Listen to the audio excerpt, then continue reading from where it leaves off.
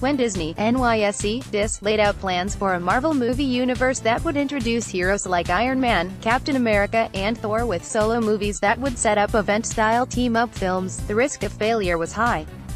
Making a good superhero movie is hard enough, but putting the burden of a connected universe on the individual releases, which must forge the path for a decade-long franchise, is another matter entirely. The gamble has paid off spectacularly.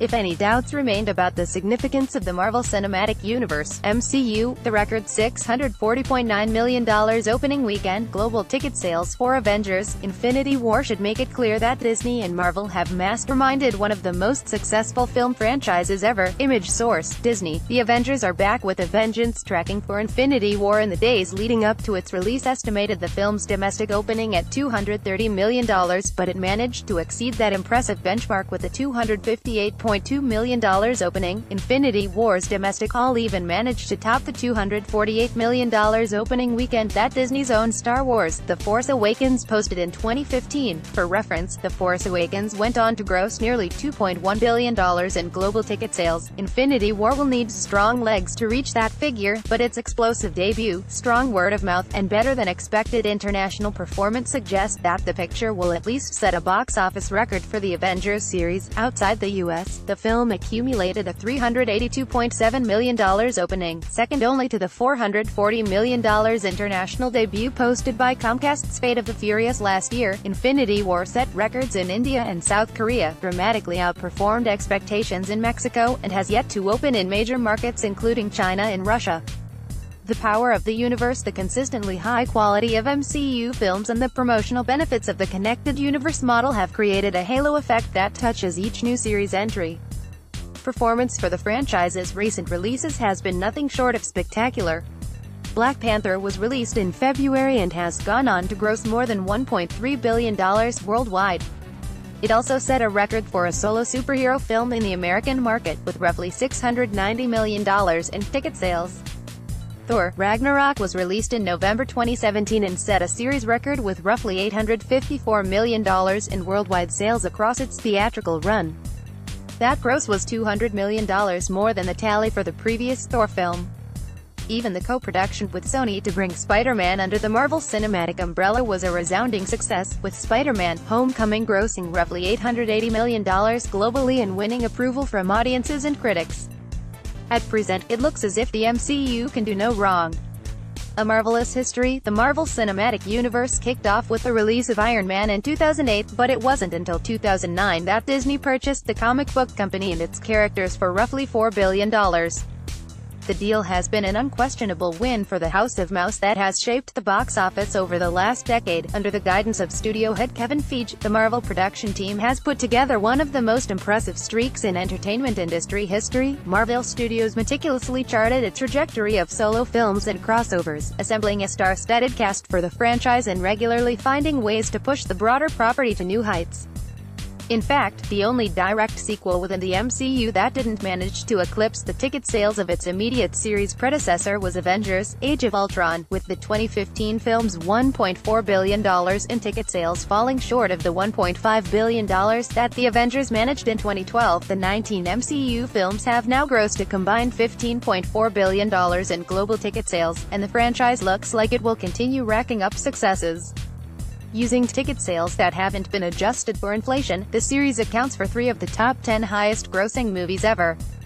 5 of its films have grossed more than $1 billion at the box office, and Infinity War should easily become the 6th. No series save for Star Wars has evinced comparable box office staying power.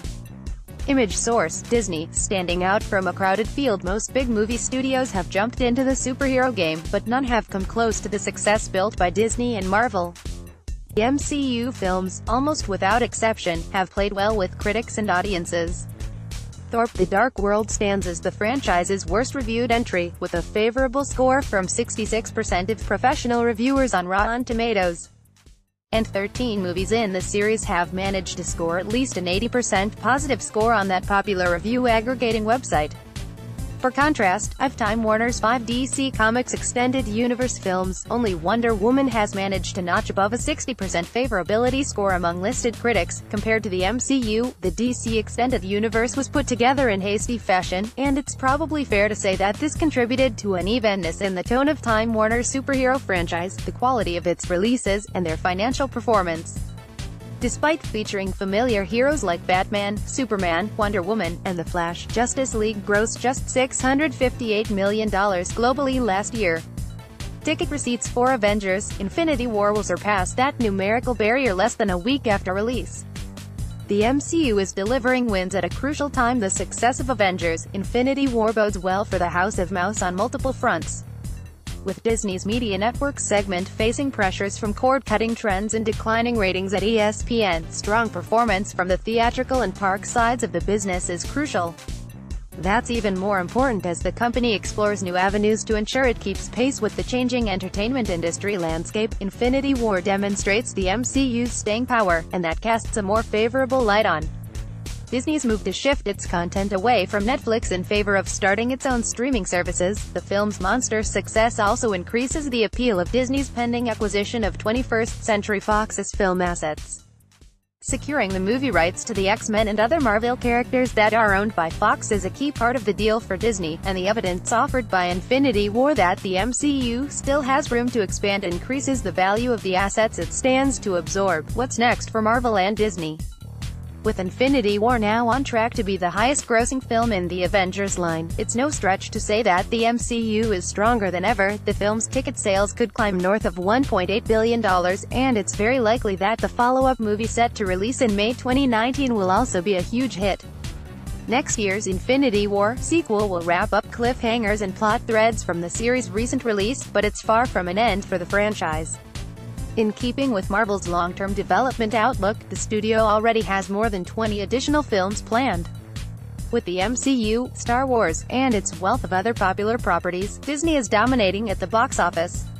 If the company can manage to keep audiences enthralled with its tales of superheroes, that trend seems likely to continue throughout the next decade.